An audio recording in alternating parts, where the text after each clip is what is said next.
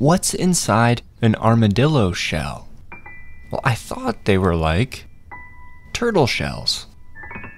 Inside, you can see the ribs that have grown long, expanded, and fused together to form the shell. Armadillo shells must be made the same way. Oh, never mind. Armadillo shells aren't like turtle shells.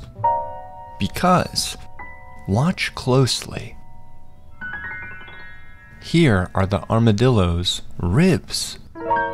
They aren't connected to the shell, so they don't fuse together to form the shell like a turtle's ribs do. Instead, look at this baby armadillo's skin. Do you see those little bumps? Inside those bumps are tiny bones. They're embedded in between the first and second layer of the armadillo's skin. As the armadillo grows, these pieces of bone expand and eventually fuse together, forming